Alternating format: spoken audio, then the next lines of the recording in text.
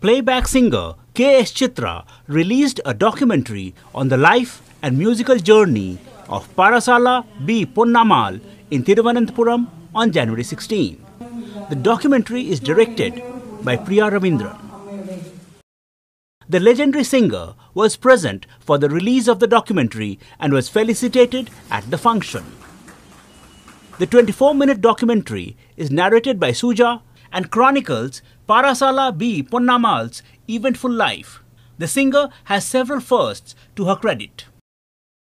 She was the first woman to become a teacher at the Swati Tirunal Music Academy and also the first woman whose voice echoed in the much-revered Navratri Mandap. The film is produced by R. Parvati Devi.